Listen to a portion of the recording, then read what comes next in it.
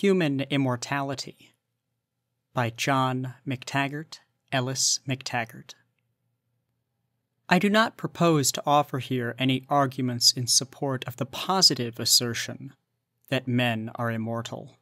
I believe that such arguments exist, and that, in spite of the difficulty and obscurity of the subject, they are of sufficient strength to justify a belief in our immortality. But to expound these arguments would require an elaborate and lengthy treatise of technical metaphysics, for they could only be proved by a demonstration of some idealist theory of the fundamental nature of reality. My present design is merely to consider some arguments against immortality, which have been based on certain facts of ordinary observation and on certain results of physical science.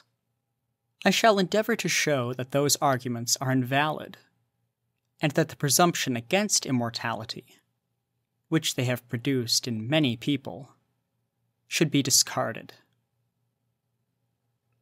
It is better to speak of the immortality of the self, or of men, than of the immortality of the soul. The latter phrase suggests untenable views, for, in speaking of the identity of a man during different periods of his bodily life, we do not usually say that he is the same soul, but the same self, or the same man.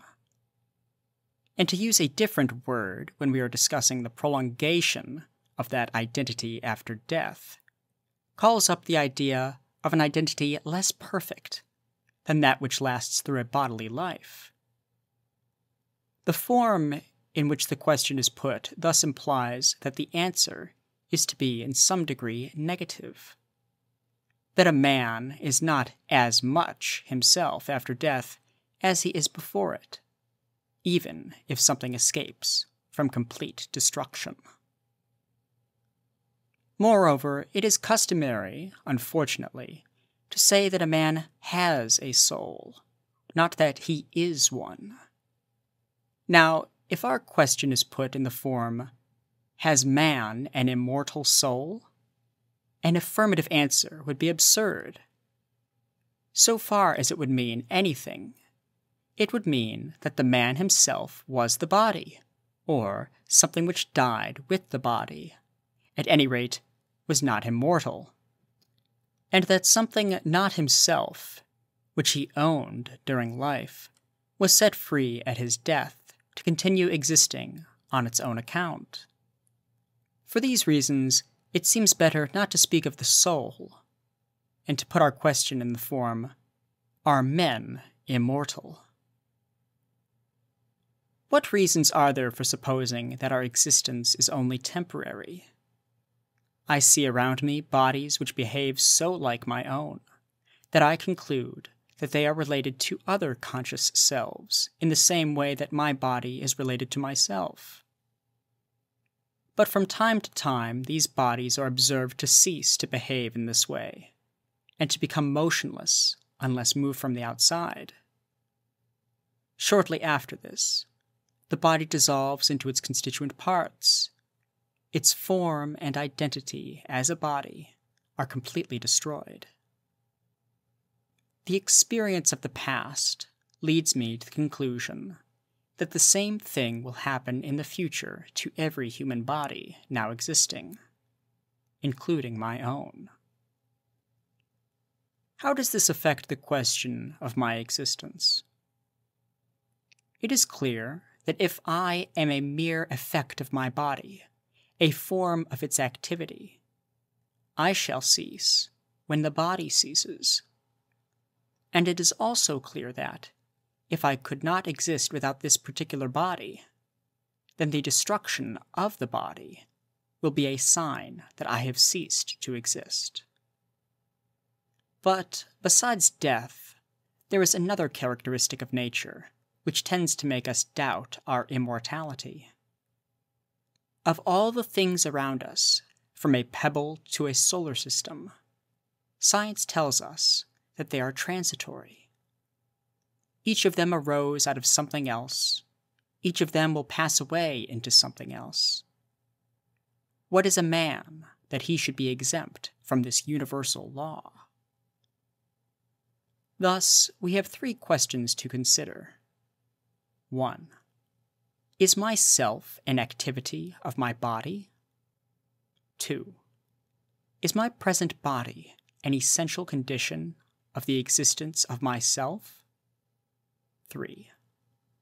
Is there any reason to suppose that myself does not share all the transitory character which I recognize in all the material objects around me? With regard to the first of these questions, it is certain, to begin with, that my body influences myself much and continuously. A large part of my mental life is made up of sensations. Sensations are continually produced in connection with changes in the sense organs of my body, and, so far as we know, they are never produced in any other way. And the course of my thoughts and emotions can be profoundly affected by the state of my body. If my body gets no food for 24 hours, they will be affected in one way. If I introduce whiskey or opium into it, they will be affected another way. If my body is very fatigued, the ordinary current of my mental life will be entirely suspended in profound sleep, or completely broken by dreams. If any of these processes is carried far enough, my body dies, and I cease to have any relation to it for the future, which is certainly an important event for me, whether I survive it or not. It is equally certain that the mind acts on the body. My limbs, on many occasions, move according to my will, and the normal behavior of the body can be altered by the mind as much as the normal behavior of the mind can be altered by the body. Grief or fear or anger can produce bodily illness and even death. Now, each of these groups of events, the effects of body on mind and of mind on body, could be explained on the hypothesis that the self and the body were 2 separate realities, neither of which was the mere product of the other, though each affected the other and caused changes in it. And it might be thought that this would be the most natural conclusion to adopt, since the action appears to be reciprocal, mind acting on body as much as body acts on mind. There is always, however, a very strong tendency to adopt the view that the self is a mere activity of the body, or, at any rate, to hold that the only escape from this view lies in accepting some form of revealed religion, which denies it.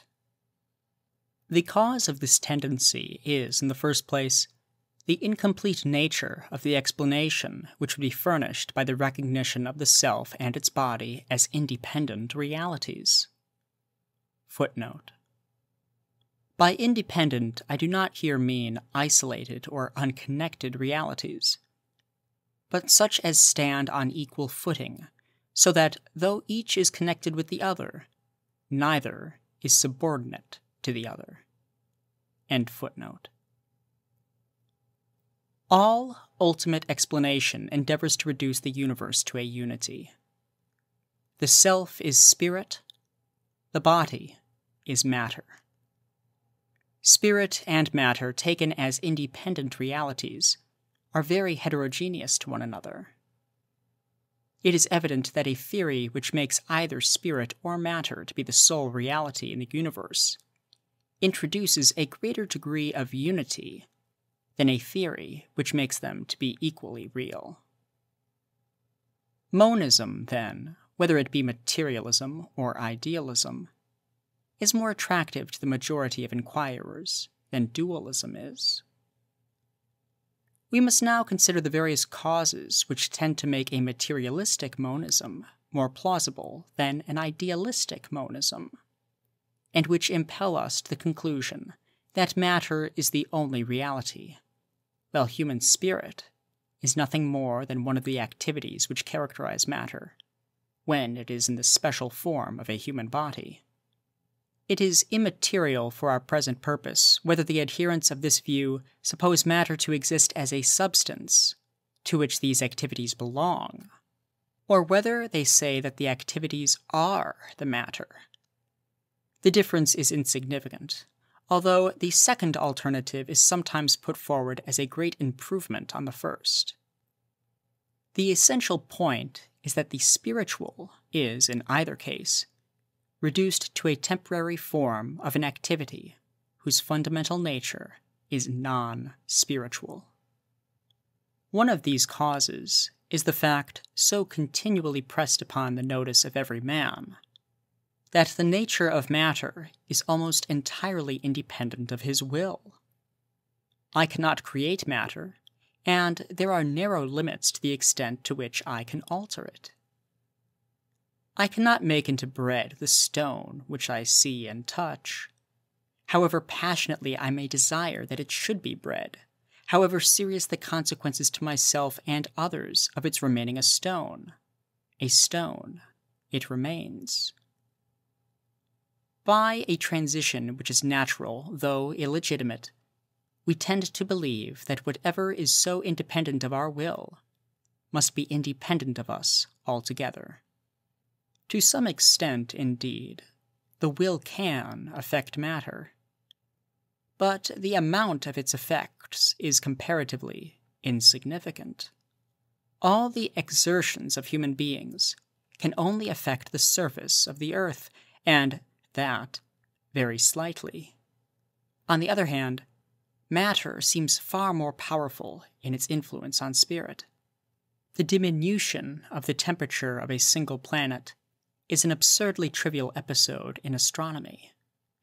But if the planet were our Earth, it would put an end to the only conditions under which, as far as our observation goes, it is possible for spirit to exist. Since spirit, then, appears so much weaker than matter when they are taken separately, is it strange that, when an attempt is made to reduce the one to the other, it is spirit that is called on to give way? In matter, too, we can observe a unity and a persistence which may belong to spirit, but does not obviously belong to it. Spirit we only know in the form of separate individuals, set in the midst of matter, which forms the only means by which they are able to communicate with one another. No human spirit has ever, as far as we know, been open to observation for much more than 100 years, and the lower animals only slightly exceed this limit. Matter forms one vast system which history informs us has existed for thousands of years, while science extends the period to millions. And again, the amount of knowledge which science gives us about matter is far greater than the amount which it gives us about spirit. On the one side is the whole vast extent of the physical sciences. On the other side, we have only psychology, and not the whole of psychology, for the psychophysical side of that science deals as much with matter as it does with spirit. All this increases the apparent importance of matter, and seems to render it more probable that matter, rather than spirit, is the sole reality. Spirit, then, would be the way in which matter behaves under certain circumstances. And, in support of this, it may be said that the activity of matter does take different forms. The same energy, science informs us, which sometimes shows itself as heat, shows itself at other times as motion, or, again, as electricity. And this same energy, it is asserted by the materialist, is transformed under other circumstances, when it is found in the human body, into thought, will, and emotion. Certainly, he admits, thought, will, and emotion are not very like heat, motion, and electricity. But then heat, motion, and electricity are not very like one another. And if they can all be reduced to this common unity, why should not the forms of consciousness share the same fate? These conclusions depend, it will be seen, on the proposition that matter can exist independently of spirit. For, if this were not so, it would obviously be absurd to explain away the separate reality of spirit by making it one of the temporary forms which the activity of matter takes. Deeper inquiry will, I think, show us that there is no reason to believe that matter does exist. If this is the case, we cannot be entitled to consider the self as the activity of its body. Of what nature is the matter supposed to be which, it is asserted, can exist independently of spirit? It is not conceived as having all the qualities which, in ordinary language, we ascribe to matter. We say of an orange that it is soft, yellow, sweet, and odorous, but these qualities are not held to belong to the orange when it is not being observed. In strictness, they are not held to be qualities of the orange at all, but effects excited in the observer by qualities of the orange. The orange is no more yellow when no one sees it than it is desired when no one knows of its existence. But the object is conceived as having other qualities which really do belong to it, and give it that nature which it has independently of observation, and if no one observes it. Its size, its shape, its position in space, its motion, and its impenetrability are of this nature. It is these qualities, or others of the same nature, which have the power, under certain circumstances, of exciting in the observer the sensations of softness, yellowness, and the like. The qualities which are held really to belong to matter are often called its primary qualities. The others are called its secondary qualities, though, on this theory, it is scarcely correct to call them qualities of the object at all. Matter, then, is held to be extended, to have position, and to be capable of motion, independently of observation. It is also impenetrable, that is, no two pieces of matter can occupy the same position in space. But it has no color, it is neither hard nor soft, it has no taste, no smell, and no sound. This is matter as it is conceived in physical science. It may be said also to be the ordinary conception, for although we speak of an orange as yellow, yet the idea that it is not yellow in the dark is generally known and generally accepted. What reason can be given for a belief in the existence of matter? I conceive that such a belief can only be defended on the ground that it is a legitimate inference from our sensations. This view has been contested, but I believe that the objection to it rests on a misunderstanding. It has been said, and with perfect truth, that my belief in the existence of matter does not arise as an inference from my sensations. I do not first become aware of my sensations and then infer the existence of an orange. On the contrary, I am aware of the existence of the orange first. If I am studying psychology, or am doubtful of the validity of my knowledge, I may then consider the sensations of sight, touch, and so on, connected with my knowledge of the object. But in most cases, I never do consider the sensations at all. And there are young children who are quite aware of the existence of a material world, but who have never realized that they have sensations. These facts are sufficient to refute the view, which has sometimes been held, that our belief in a material world arises as an inference from our sensations. but they are quite irrelevant to the question now before us, whether our belief in a material world must not be justified, if it is to be justified at all, as an inference from our sensations. And when such facts are used, as not infrequently happens, as bearing on this question, it involves a very serious confusion. The belief in a material world requires justification.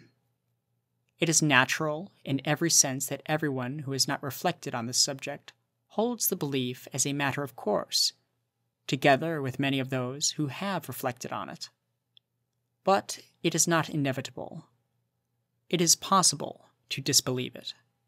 Many philosophers have done so, and there is, at any rate, nothing obviously self-contradictory in its denial. Berkeley's theory on the subject, to take only one out of many theories which deny the existence of matter, whether true or false, is not obviously self-contradictory. Since disbelief in the existence of matter is neither impossible nor contradictory, the question becomes inevitable. What is the justification of the belief? And it becomes more pressing because in many cases our judgments as to the existence of matter are admitted to be wrong.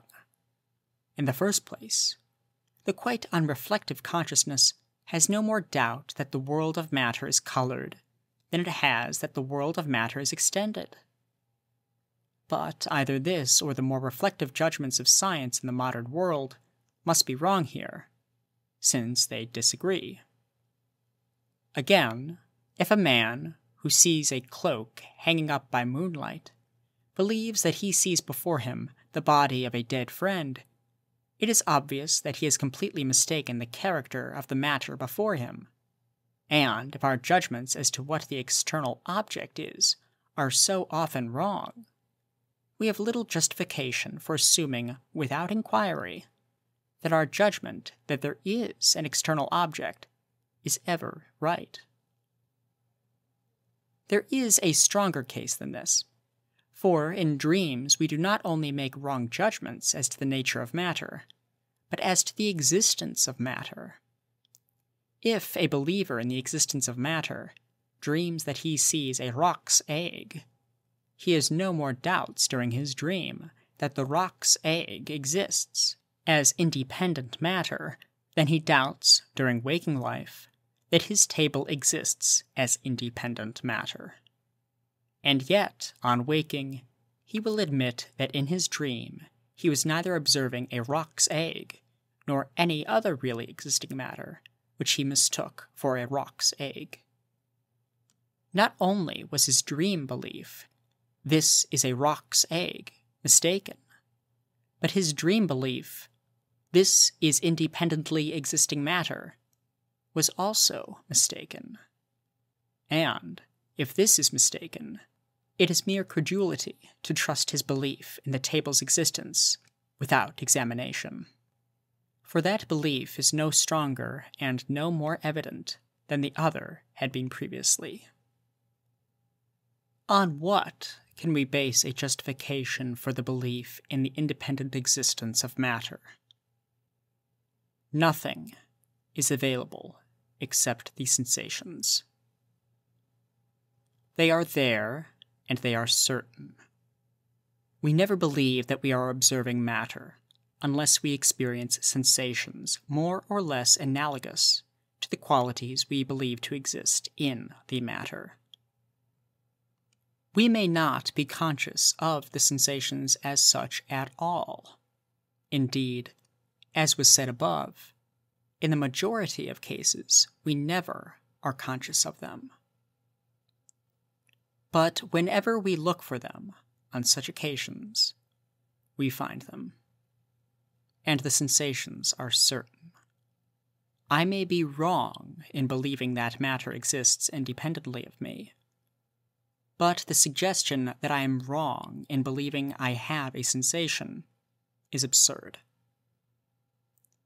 The belief is not sufficiently separable from the sensation for the possibility of error. I may, of course, be wrong in believing that I had a sensation in the past, for memory may deceive me, and I may be wrong in the general terms which I apply to a sensation when I attempt to classify it and to describe it to others. But my knowledge that I am having the sensation which I am having is one of those ultimate certainties which it is impossible either to prove or to deny. And we find that although the sensations are generally ignored as sensations, when the correctness of the judgment about the matter is not doubted, yet as soon as I myself or other people entertain a doubt of the correctness of the judgment, the situation is changed. If it is suggested that what I believe to be an experience of matter of a certain sort is really a dream or a delusion, I fall back on the sensations which I have experienced and consider whether they can be accounted for on any other hypothesis than that of the existence of the matter in question. If they cannot, I consider that I was right in my judgment, that the matter did exist. And we must act in the same way if a doubt arises, not merely of the correctness of our judgments that this or that matter exists, but of the correctness of all judgments that matter of any sort exists.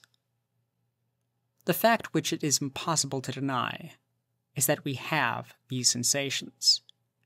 Are we entitled to conclude from this that the material world really exists, and that the natural judgment that it does exist, which is not, however, as we have seen, an inevitable or universal judgment, is correct? It is evident that the sensations are not themselves the matter in question. A sensation is not matter, and it cannot exist apart from the self to whom it belongs. It can have no independent existence. But the sensations, since they begin to exist, must have causes. Footnote. This step might not be accepted by anyone who denied the universal validity of causality. A thinker, however, who denied the universal validity of causality could not, as far as I can see, have the least justification for a belief in the existence of matter. End footnote. Now, it cannot be said to be obviously impossible that all the causes of my sensations should lie within my own nature. It is certain that they do not lie within that part of my own nature of which I am conscious, for I am not conscious of producing my sensations. But it might be said, as Leibniz has said, that all my sensations arise out of the depths of my own unconscious nature, and that when a self has once come into existence, it is as independent of outside influences in its sensations as a clock, when once wound up, is in striking. But there are difficulties in the way of this view into which we have no time to enter, and I do not wish to lay any weight on the possibility of its truth.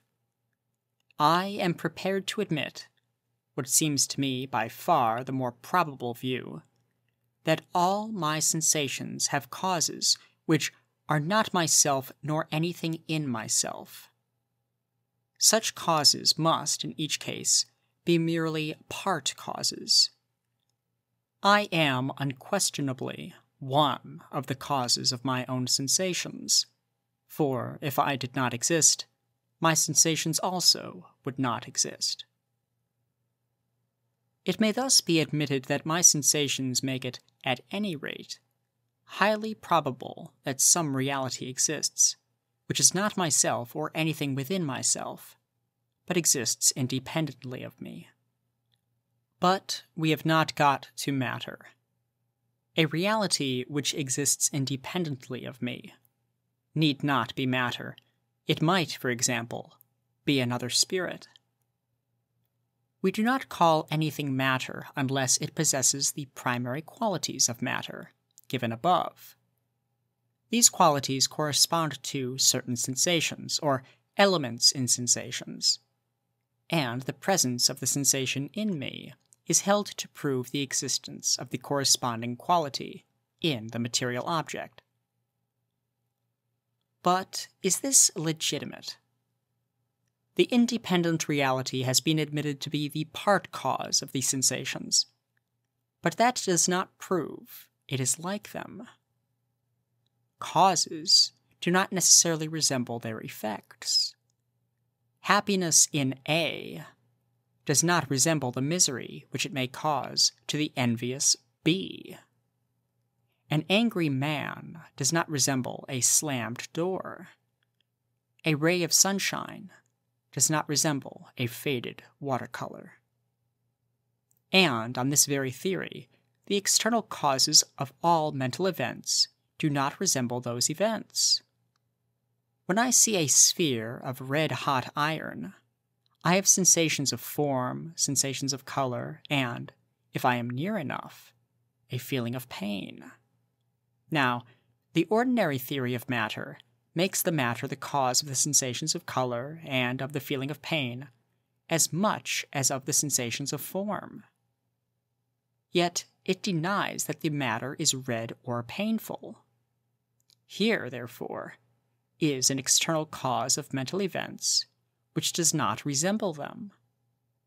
It is therefore impossible to fall back on the principle that the external cause of mental events always resembles them.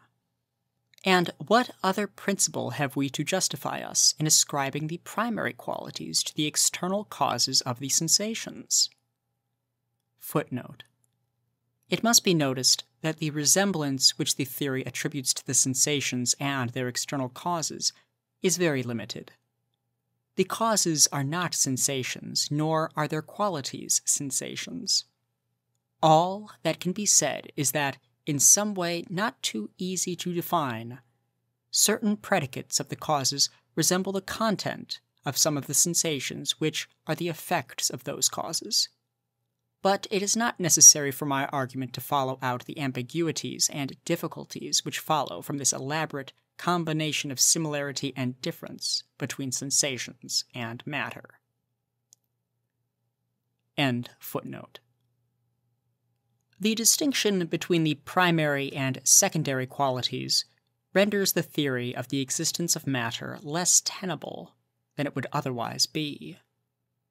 In the first place, there is the inconsistency, which we have just noticed, of asserting that we can argue from some of our sensations to a resemblance in their causes, and not from others. If our perception of the secondary qualities varies from time to time, and from individual to individual, so also does our perception of the primary qualities. If our perception of the primary qualities exhibits a certain uniformity from time to time, and from individual to individual, so also does our perception of the secondary qualities. And, in the second place, matter, while extended and impenetrable, is destitute both of color and of hardness, since these are secondary qualities. Now, the sensations of extension and impenetrability only come to us by sight and touch. When they come by sight, they are inevitably conjoined with sensations of color. When they come by touch, they are invariably conjoined with sensations of hardness. We cannot even imagine to ourselves a sensation which gives extension without giving either color or hardness. Thus, the theory which makes the external causes of our sensations material reaches a climax of inconsistency. Its one defense was the principle that the causes of the sensations must resemble the sensations they cause. But now it turns out that that which the causes are to resemble is a mere abstraction from our sensations, a naked extension, which is so far from being a sensation which we experience, that we cannot even imagine what such a sensation would be like. Is it possible to avoid this inconsistency by dropping the distinction between primary and secondary qualities? Shall we say that matter has not only shape, size, position, motion, and impenetrability, but also color, hardness, smell, and taste? This view certainly avoids some of the objections to the more ordinary theory. It does not make an arbitrary and gratuitous difference in the treatment of two sets of qualities, and it gives matter a nature not utterly unlike our experience, and not utterly unimaginable by us.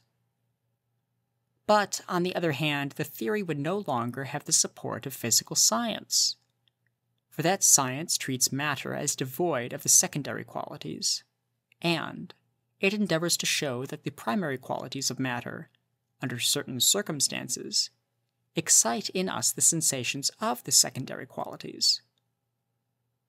Of course, the independent existence and ultimate nature of matter is a question for metaphysics, and not for science.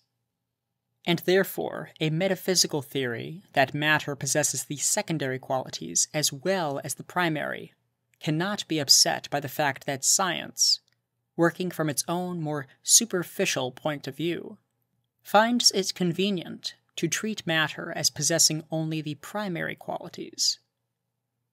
If science keeps to its own sphere, it cannot clash with any metaphysical theory. If attempts are made to treat its results as if they were metaphysical truths, they have no claim to validity in this sphere, and a metaphysical theory is none the worse for being incompatible with these misapplications. But the theory that matter exists depended very largely for its plausibility on the illegitimate support which it obtained by taking science as if it were metaphysics. And if it loses this support, as it must in the suggested new form, it loses indeed no real strength, but much of what caused people to believe it. As has already been said, the fact that physical science treats matter as independent of spirit, and that physical science forms a vast system, coherent, accepted, and, from its own standpoint, irrefutable, has done much to strengthen the belief that matter, at least, must be real, and that if one of the two must be explained by the other, it is spirit which must go, and matter which must stay. The inference is quite illegitimate, since nothing in physical science touches, or can touch, the question of the independent existence of matter. But it is an inference which is frequently made. And when the theory of the independent existence of matter defines the nature of that matter in a manner completely different from the definitions of physical science, it will no longer be able to gain apparent support in this way. Nor does the amended theory, while less inconsistent than the original form, altogether avoid inconsistency. The red-hot sphere of iron is now admitted not only to be a sphere independent of any observer, but to be red independent of any observer. But the pain still remains. It is not asserted that the iron is painful, although it causes me pain. Now, the pain is a result produced in the observer, which is quite as real as the sensations of form and color, and quite as independent of the observer's will. It is likewise just as uniform. The iron will not give me the sensations except under certain conditions. I shall not see it to be red, for example, if I am blind, or have my eyes shut.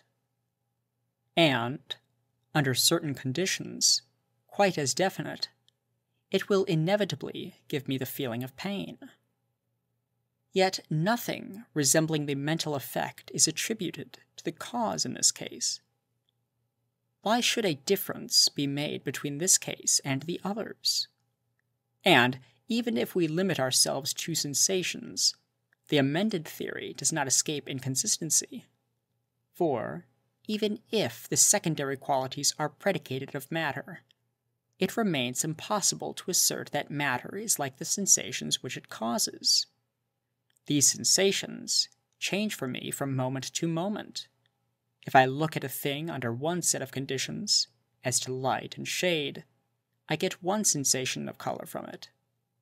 If I change the conditions next minute, I get quite a different sensation. And if two men look at it simultaneously under the different conditions of light and shade, they will have, simultaneously, the two different sensations of color which I had successively. Now, it is impossible to suppose that the object has at once two different colors. And if it has only one, then that color must differ at least from one of the two sensations experienced by the two observers, since these sensations differ from one another. The same is the case with the other secondary qualities, and it is also the case with the primary qualities. Two men who look at a cube from different positions simultaneously have two quite different sensations of its shape, not merely numerically different, but sensations which do not resemble one another. Yet, an object cannot have two shapes at once, and each of these men would, under normal circumstances, agree about the shape of the object, although they started from non-resembling sensations. It is clear, therefore, that the shape attributed to the object cannot resemble the sensations of shape which it causes, since they do not resemble one another. Now, if it is once admitted that the qualities attributed to the external object do not resemble the qualities of the sensations it causes, we have no reason to attribute those qualities to it at all. The only reason we had for supposing the causes of our sensations to have these qualities was the supposed resemblance of the qualities to the sensations. But now it becomes clear that the qualities attributed to the causes, although partially resembling the sensations, do not resemble them completely. It follows that a cause of a sensation may lack some of the qualities of the sensation it causes. And, in that case, there seems to be no reason for denying the possibility of its being quite different, and having none of the qualities in question. It may be replied, no doubt, that it is nevertheless possible that the causes of the sensations do possess qualities partially resembling the sensations. The causes exist and must have some qualities. And it may be these qualities which they have, and so they may be entitled to the name of matter. But such a possibility would be far too vague to give any support to the theory that matter exists. They may possess these qualities, for there is no reason why a cause should not resemble its effect in certain respects, but there is no reason to believe that they do possess them, or that their possession of them is in the slightest degree probable. A man who boils a lobster red may have a red face. There is nothing to prevent it. But his action in causing the redness of the lobster gives us no reason to suppose that his face is red. Footnote. The statement that the bare possibility of the external causes being material still remains open must be taken as referring only to the arguments in this chapter.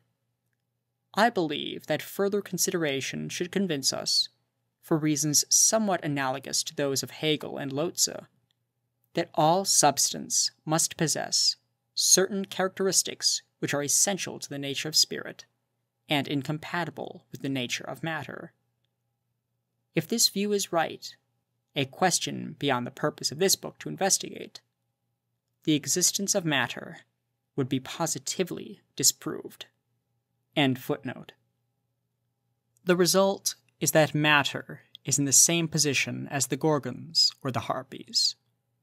Its existence is a bare possibility to which it would be foolish to attach the least importance, since there is nothing to make it at all preferable to any other hypothesis, however wild. If we ask, then, of what reality the vast mass of knowledge holds true, which science and everyday life give us about matter, we must reply that it holds true of various sensations which occur to various men, and of the laws according to which these sensations are connected. So that, from the presence of certain sensations in me, I can infer that, under certain conditions, I shall or shall not experience certain other sensations, and can also infer that, under certain conditions, other men will or will not experience certain sensations. It will be objected that this is not what common experience and science profess to do. When we say that this bottle contains champagne and this vinegar, we are not talking about our sensations. And physical science deals with such things as planets, acids, and nerves, none of which are sensations. It is quite true that it is usual to express the conclusions of common experience and of science in terms which assume the independent existence of matter.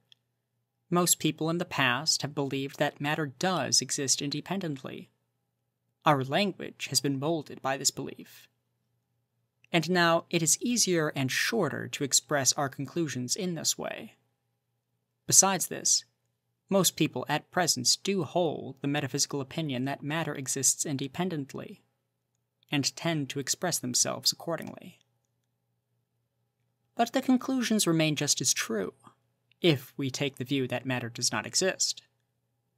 Something has been changed, no doubt, but what has been changed is no part either of common experience or science, but a theory of metaphysics, which forms no part of either.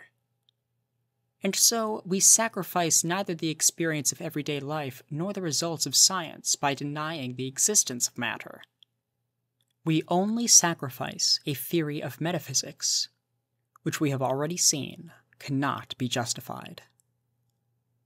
I say, in ordinary language, that this is champagne and this is vinegar. Supposing that there is neither champagne nor vinegar as matter existing independently of observation, but that it remains true that a certain group of sensations of sight and smell is a trustworthy indication that I can secure a certain taste by performing certain actions, and that another group of sensations of sight and smell is a trustworthy indication that I can secure a different taste by performing similar actions.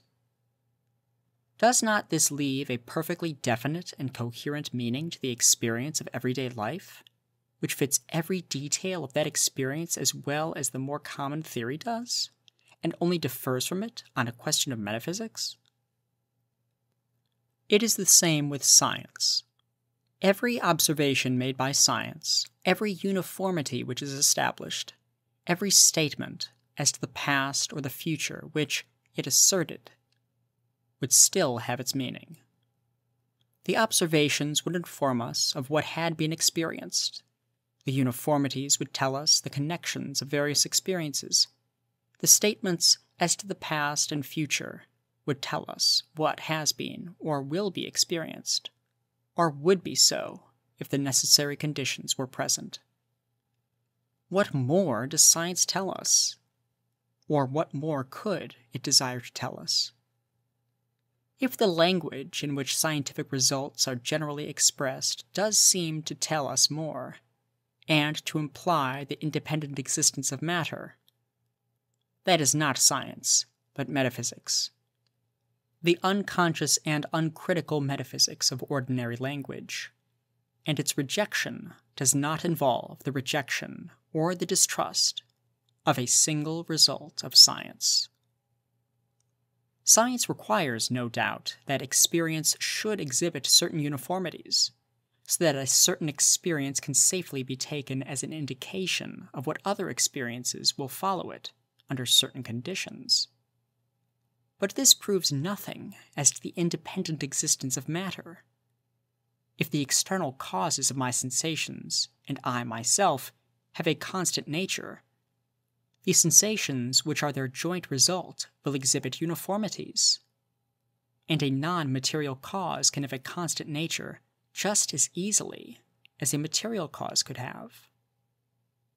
science also requires that experience should have a community of nature between different persons, so that it shall be possible for us to infer from any experience what the experience of another person would be under conditions more or less similar.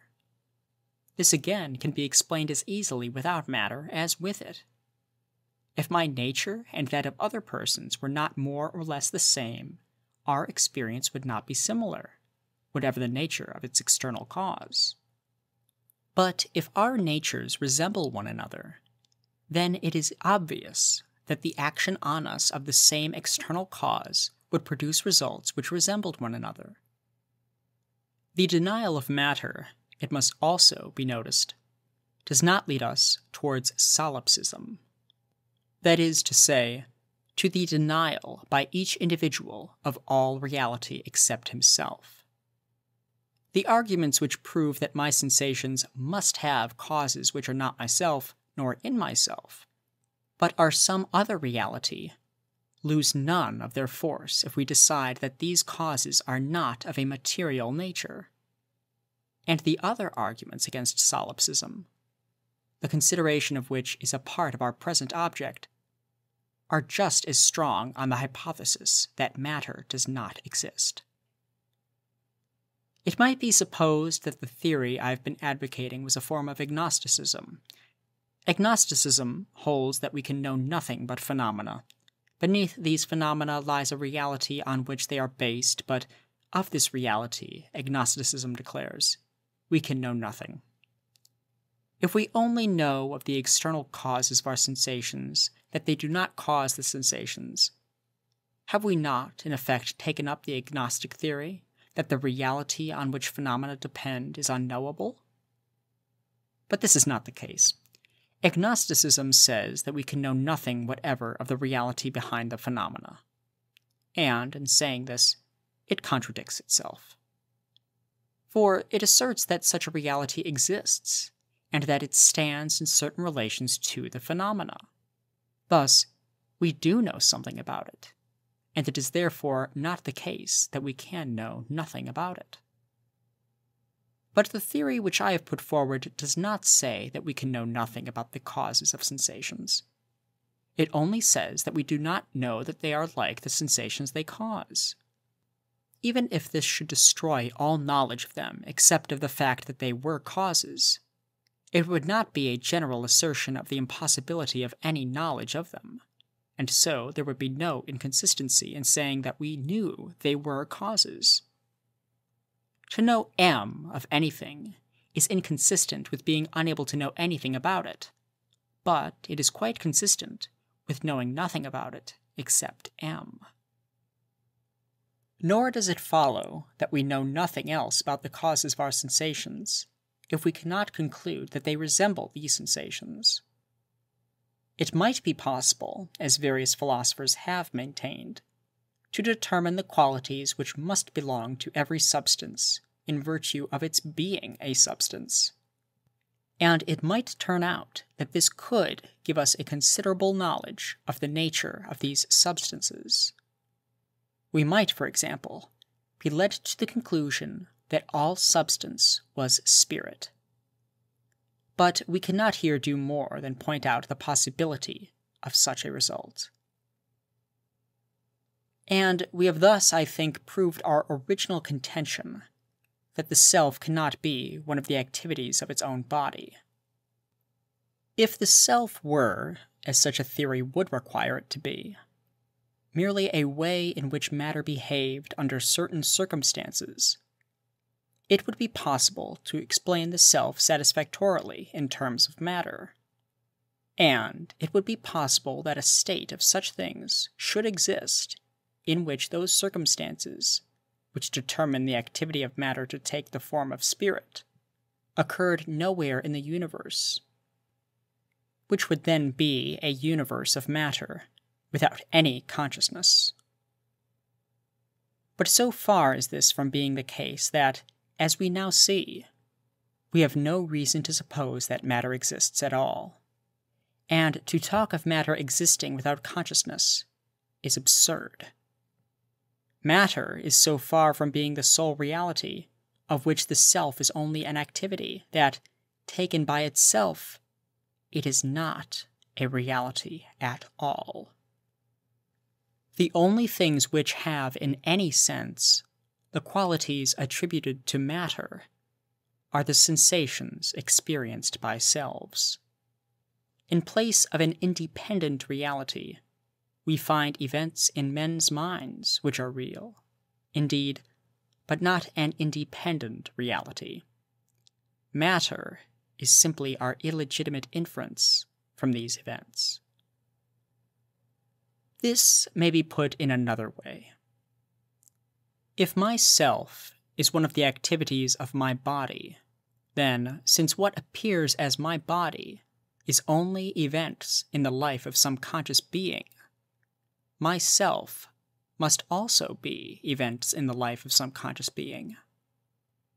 It is clearly absurd to suppose that I am an activity of my body, as my body is known to myself, for then I should be events in my own life. But it is equally impossible that my self should be one of the activities of its own body as perceived by some other self. In that case, the self, A, would be events in the life of another self, B. But how about B? By the same rule, it also will have to be events in the life of another self. If this self is A, the absurdity will recur in an aggravated form. For then A would be the events which happened in a self which was itself events in A. But if we say that B is events in the life of a third self, C, the same question will arise about C, and so on without end.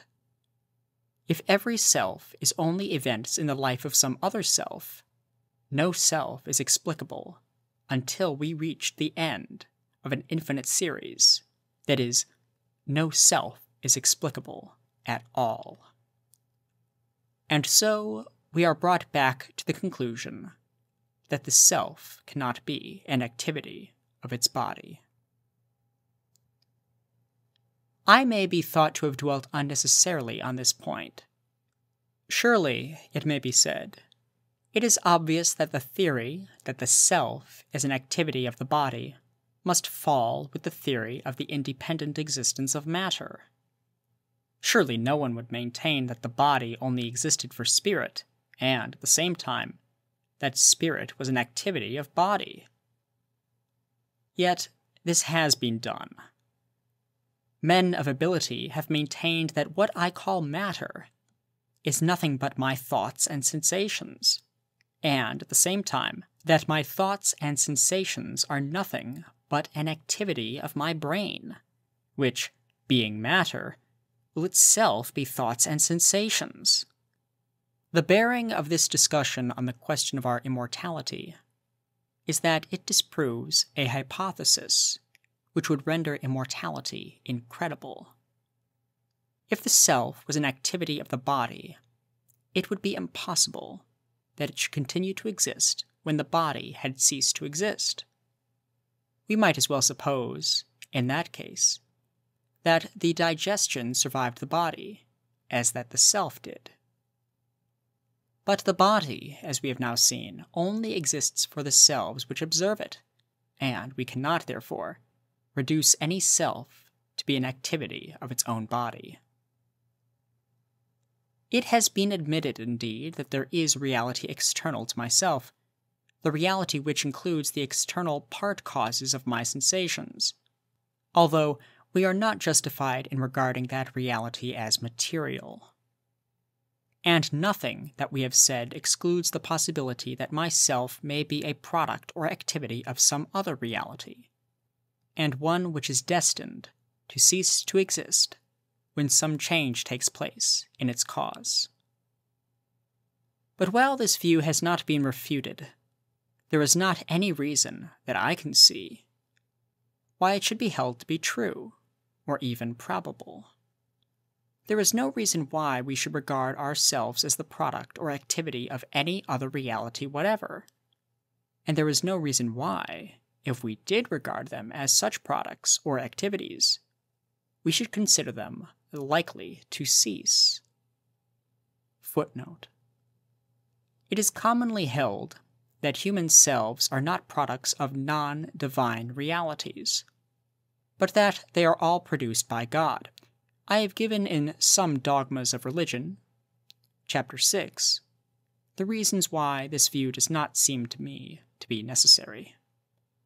But supposing that they are produced in this way, we should have no ground for supposing that their divine production involved their subsequent destruction, though it is not, of course, incompatible with such destruction. End footnote. If the external reality had been independently existing matter, it would have been different. In that case, there would have been, as we saw above, a strong tendency to regard matter as the only ultimate reality, and the self as an activity of its body. The tendency would not be due to a logical necessity, since the facts, as we have seen, would not be inconsistent with the hypothesis that spirit and matter were independent, though connected realities. But the tendency would be very strong, owing to our desire to find as much unity as possible in the universe. If the self is an independent reality, it is a non-material reality. And, granted the independent existence of matter, more unity would be gained by denying the independent reality of spirit. But without independently existing matter, the case is changed. No increased unity is gained by making the self a mere activity of something else, unless that something else is already known to exist, and to be of a non-spiritual nature. Independently existing matter would, of course, be of a non-spiritual nature. But when we have rejected this, I have no reason to believe that the reality outside myself is non-spiritual. And so I should gain no increased unity for the universe by denying the independent reality of myself. And again, if the self is an activity of its body, it must be a temporary activity, since the body is only a temporary combination of matter. But if the self were an activity of some non-material reality outside itself, there would be nothing to disprove the permanence of the state of things which produces the self, though, of course, there would equally be nothing which proves that permanence. We must now pass on to our second question. Myself cannot be a form of the activity of my body, but it is still possible that the nature of myself makes the perception of my present body, by myself or other selves, a necessary condition of the existence of myself. In that case, it would be an inevitable inference that when my body dissolves and ceases to be known as a body at all, myself must have ceased also. If A, whenever it exists, is necessarily accompanied by B, then the cessation of B is a sure sign of the cessation of A. What evidence is there in favor of such a view? In the first place, while we have plenty of experience of selves who possess bodies, we have no indubitable experience of selves who exist without bodies, or after their bodies have ceased to exist. Besides this, the existence of a self seems to involve the experience of sensations. Without them, the self would have no material for thought, will, or feeling, and it is only in these that the self exists. Now, there seems good reason to suppose that sensations never occur in our minds, at present, without some corresponding modifications of the body. This is certainly the case with normal sensations, and even if the evidence for clairvoyance and thought transference were beyond dispute, it could never prove the possibility of sensation without bodily accompaniments. For it could not exclude, indeed it seems rather to suggest, the existence of bodily accompaniments in an obscure and unusual kind. But, after all, these considerations would, at the most, go to show that some body was necessary to myself, and not that its present body was necessary. Have we, after the results already reached, any reason to suppose that the death of the body must indicate anything more than that the self has transferred its manifestations to a new body, and had, therefore, passed from the knowledge of the survivors who had only known it through the old body? The apparent improbability of this lies, I think, simply in our instinctive recurrence to the theory that the self is an activity of the body. In that case, no doubt, it would be impossible that it should be successively connected with two bodies.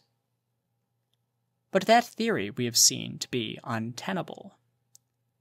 The most that a body can be is an essential accompaniment of the self.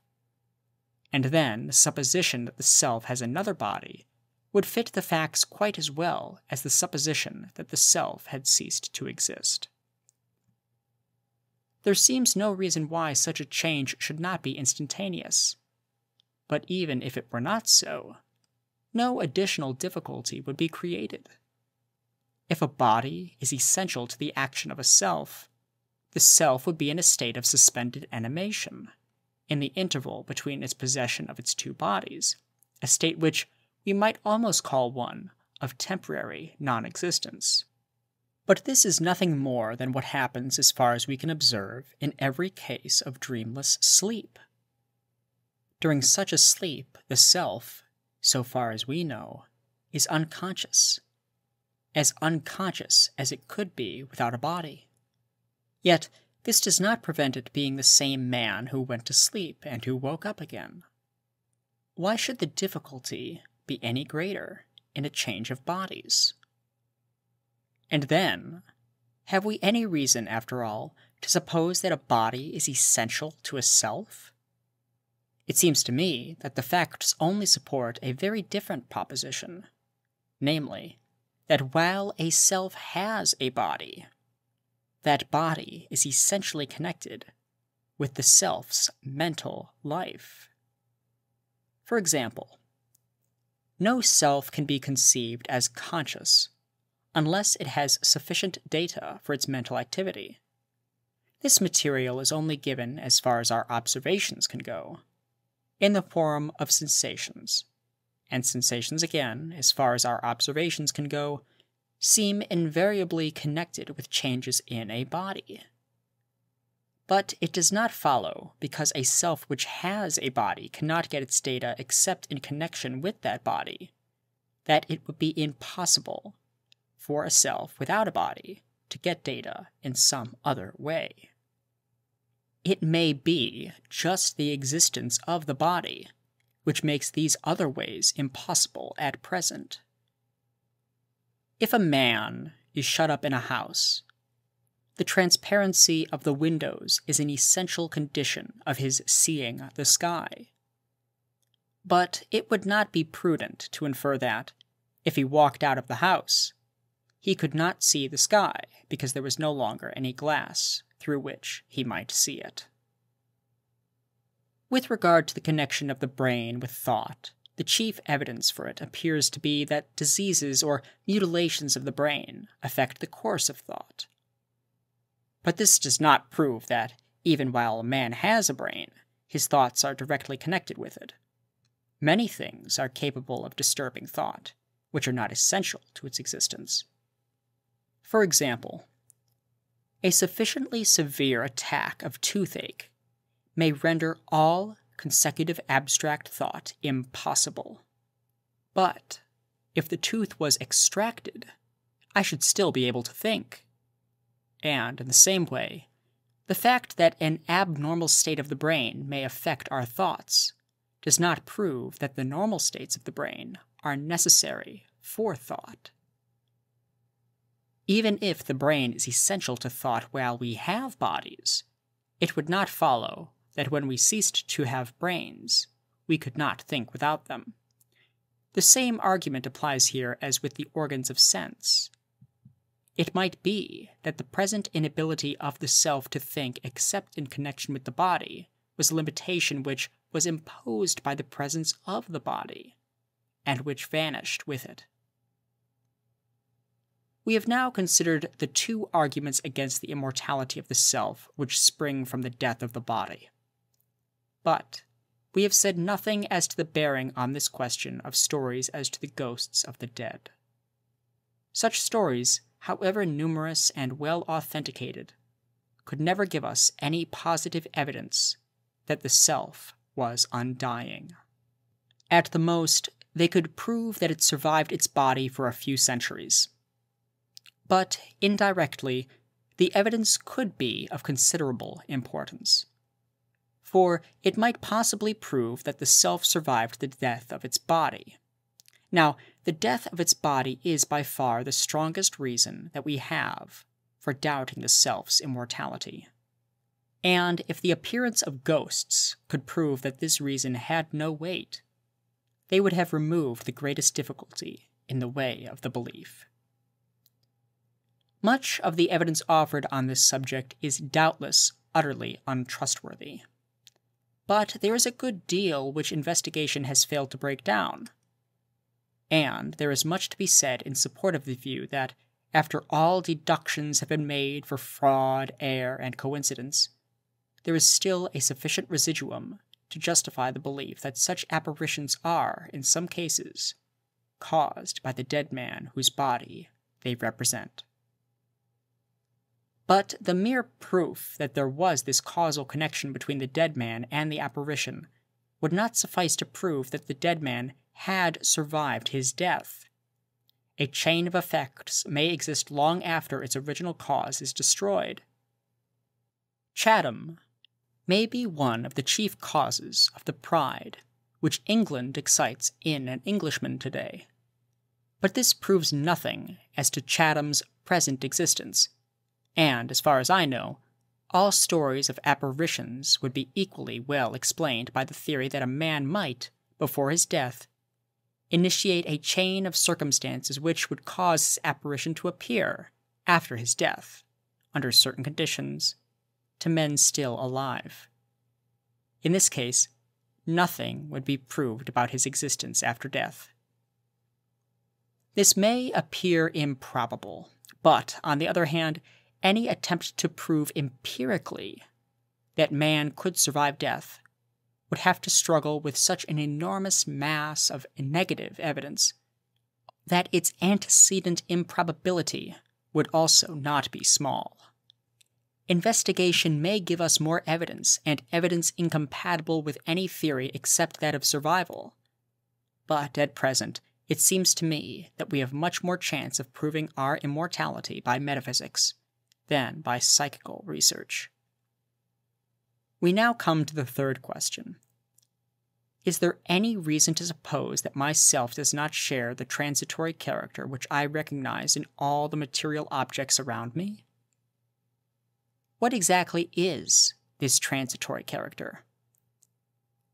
When science says that a material object, a planet or a human body, ceases to exist, what does it mean? It does not mean that anything is annihilated. It means that units which were combined in a certain way are now combined otherwise. The form has changed, but everything which was there before is there now. We need not inquire whether this distinction between an unchanging matter and a changing form can have more than a rough approximate correctness. It is sufficient to note that the analogy of science, whatever weight may be attached to it, does not give us reason to suppose anything to be transitory except combinations. Footnote. I do not mean to imply that science necessarily accepts any units as indivisible and imperishable. My point is that it tells us that whatever does perish does so only by the separation of the parts of which it is composed, Those parts may themselves be combinations. Thus, it is possible that they may perish, and so on, ad infinitum. But nothing perishes but combinations. End footnote. Is the self a combination? It certainly resembles a combination in one respect, for it is differentiated and contains a plurality. We can have different sensations at the same moment, and sensations, thoughts, and desires can exist simultaneously. But it does not follow from this that the self is a combination.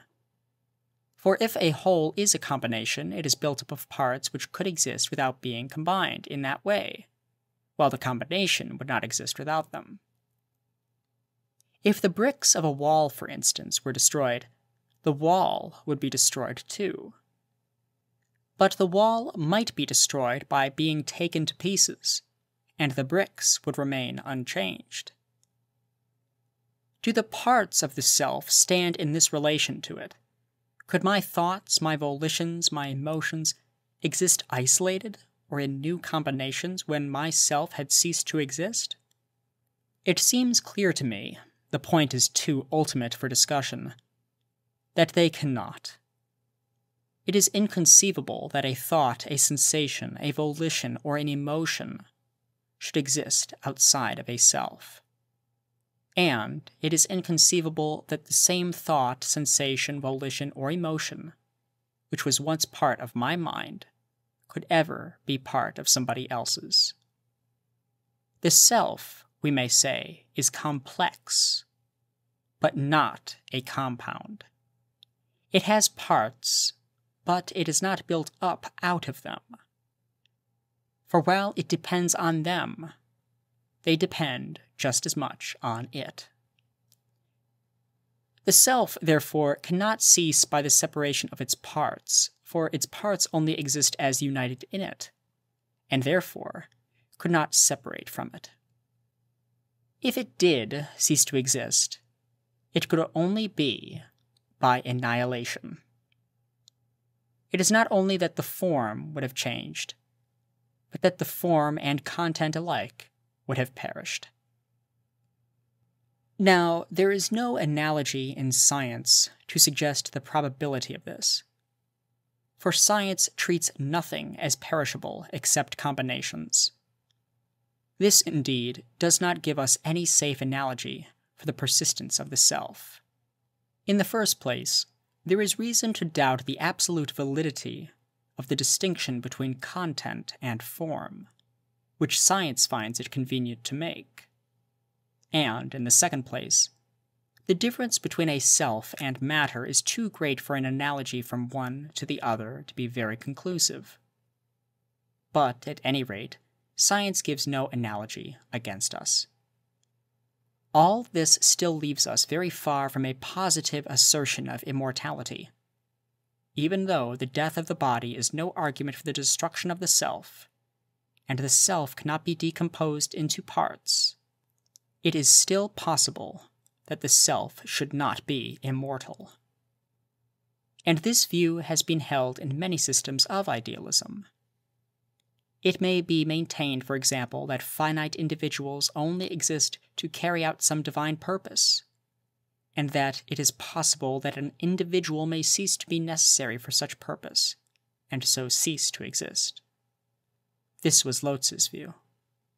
Or again, it may be maintained that there is something contradictory in the idea of a self, which prevents us from regarding it as an adequate expression of reality, and that therefore there is no reason to suppose that any particular self shares the eternity, which is characteristic of true reality. To meet such doubts as these, it would be necessary to construct a complete metaphysical system. We should have to determine what was the general nature of all reality, and whether that nature involved the existence of finite selves. And if, in this way, we reached the conclusion that the existence of finite selves was eternally necessary, the conclusion would arise whether each self was eternal, or whether, on the other hand, there was an unending succession of transitory selves. And, if the former alternative were accepted, we should have to consider the relation between eternity and immortality. All that I have endeavored to do here has been to show that the more obvious arguments against immortality, those which have most weight with most people, have no validity. In spite of all arguments, however, the idea that the self cannot be immortal continually returns to us. Reflection may drive it away, but in unreflective moments, it besets us again. We seem so small, and the transitory seems so great. It is always hard, there are times when it seems impossible, to believe that each of us can be a permanent element in a universe in which nations and planets are but momentary shapes. And the belief in immortality seems all the more incredible when we consider many of the believers. Many people believe in it because they wish it to be true, their desires blinding their judgments. Many believe in it on the authority of some religion claiming to be revealed, most of which must, on any hypothesis, be untrustworthy. It is illogical to conclude that a belief cannot be true because it is generally being believed for mistaken reasons. But it is difficult in practice to keep our distrust from spreading from the reasons to the belief. Yet, I think that reasons for the belief in immortality may be found of such strength that they should prevail over all difficulties. Postscript. In the 9 years which have passed since I first wrote these pages, I have become more firmly convinced that the nature of reality can be shown to be such as to justify a belief both in immortality and in pre-existence. I hope at some future time to publish my grounds for this conviction as part of a treatise on the general question of the fundamental nature of reality. July 1915.